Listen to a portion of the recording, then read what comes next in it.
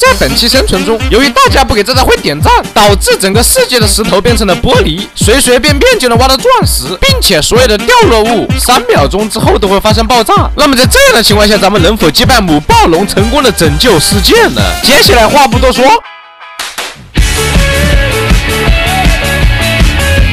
首先呢，咱们看下作者给的提示，只要你能在这种困难的世界里击败末影龙，我就请所有扣666的观众吃1个月的火锅。什么？你说你不吃火锅，不吃作业翻倍？对。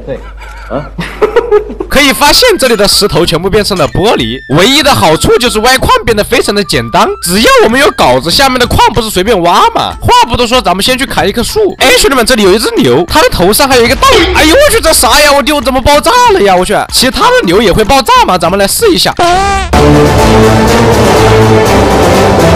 哎呦我去，这个牛居然会爆炸！我去，那我们怎么获取食物呢？我去，好吧，不管了，咱们先去搞点工具。现在呢，咱们做了一把斧头，基本上前期有一把斧头就够了。咱们挖矿呢，可以采用这样的方式挖矿，直接把掉落物丢下去，这样它就会发生剧烈的爆炸。待会呢，我们只需要下去捡起掉落物就可以了。一段时间以后呢，咱们终于来到了这个铁的地方，但是我发现了一个非常严重的问题，这个木镐子好像不能挖铁，要想挖铁必须用石头的镐子，但是问题的关键就在于这个世界所有的石头全部被替换成玻璃了呀，也就是说咱们不可能挖到石头，没有石头就做不了铁镐，做不了铁镐就挖不了钻石，挖不了钻石我就不想打龙，所以完结撒花。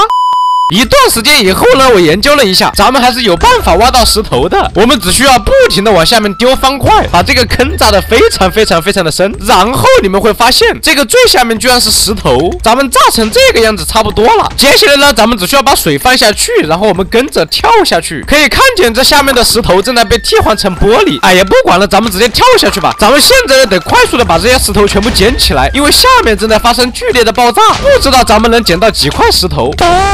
好吧，咱们下去了一趟呢，捡到了9块原石。天知道这9块原石干了我半个小时我丢。对了，喜欢本期视频的别忘记点个赞。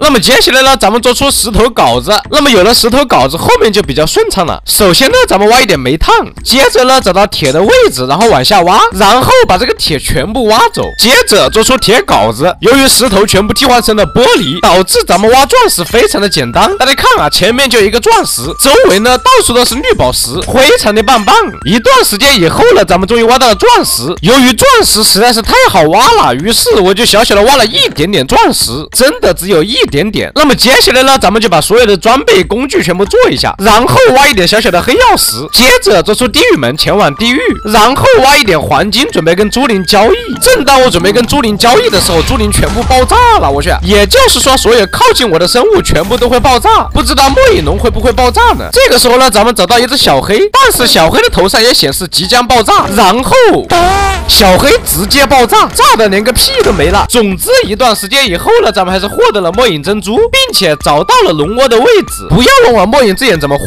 得的，问就是老王。可以看见咱们下面呢就是地下堡垒。接下来呢，咱们放上末影珍珠。话不多说，咱们直接去打龙。在这个里面打龙非常的简单，我们只需要从这个末影人上面走过去，它就会出现一个10秒的爆炸倒计时，然后等这个龙飞下来的时候，疯狂的朝它丢掉落物。再加上你们看前面这只末影人，它会自动爆炸，帮助我们打败末影龙。一段时间以后，咱们悄悄的在这个末影龙后面丢了一根火把，接着嘣，末影龙就没了，然后游戏结束。